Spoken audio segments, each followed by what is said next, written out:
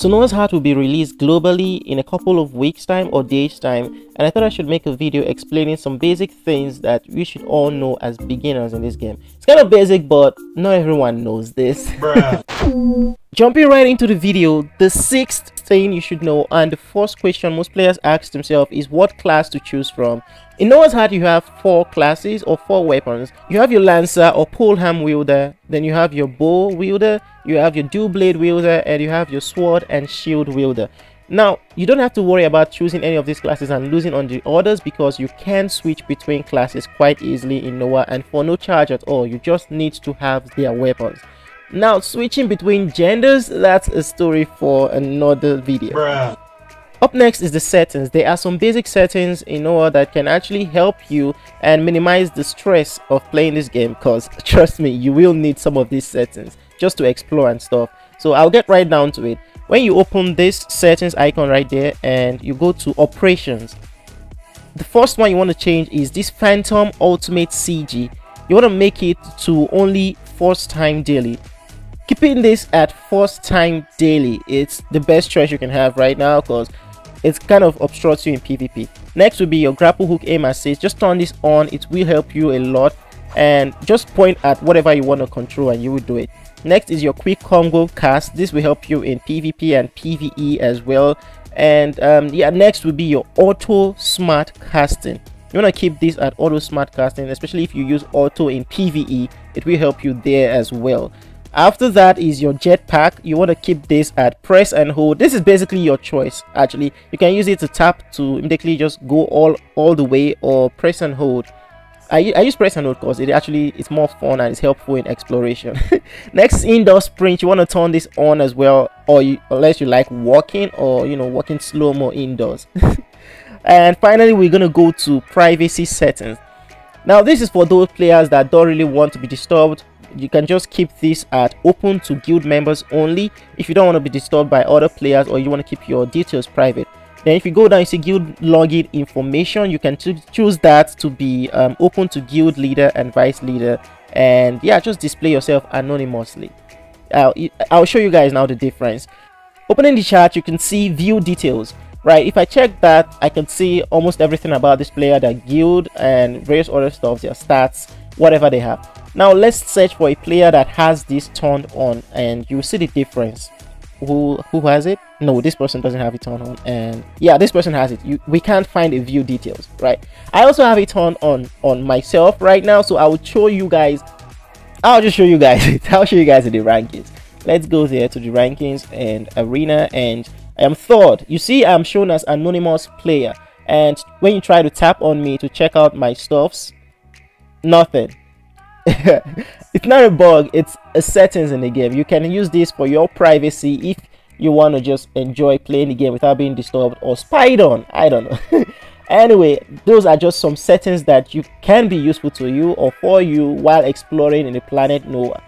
Honestly, this jetpack one is one of my favorite, and followed by the grappling hook. I think they go quite well together because normally you have to press and hold to aim the grappling hook, but with this you just gotta tap and you're good to go. If you're falling, instead of pressing and holding, just tap.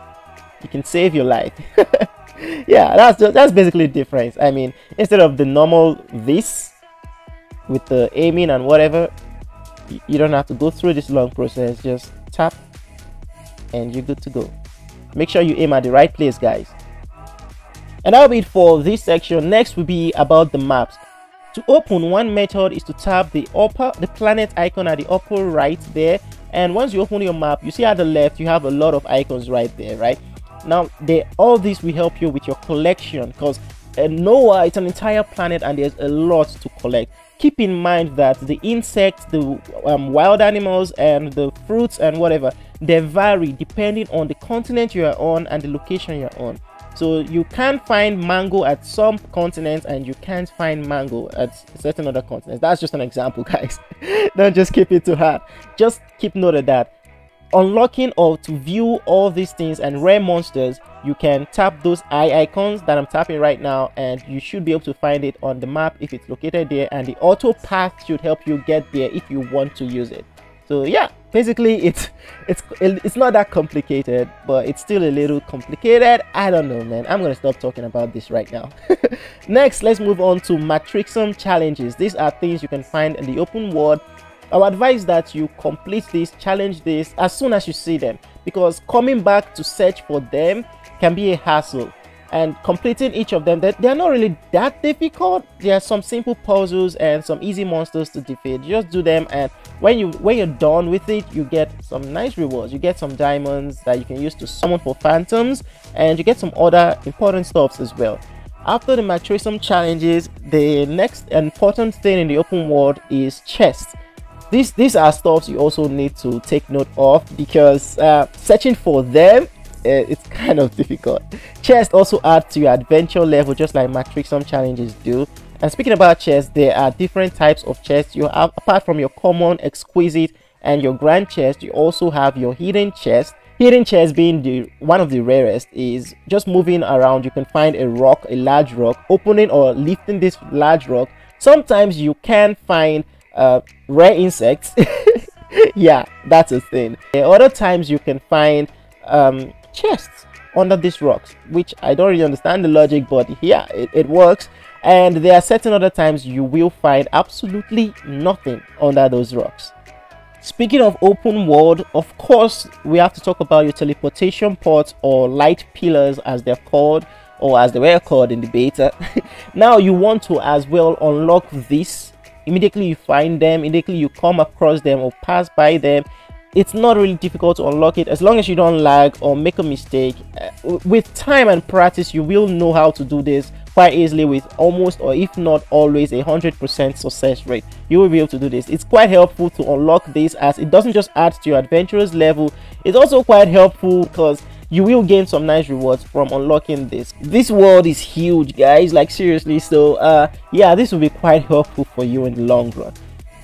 And the last point of this video is subscribe to the channel if you want more tips, more ideas, more guides about Noah's Heart. I have made a few before, but I will make more in the coming days and release these videos to help you guys when you're joining in Planet Noah. So thank you guys so much for watching. Don't forget to leave a like, subscribe to the channel, and leave your comments down below if you have any question about this game or any video you want me to make.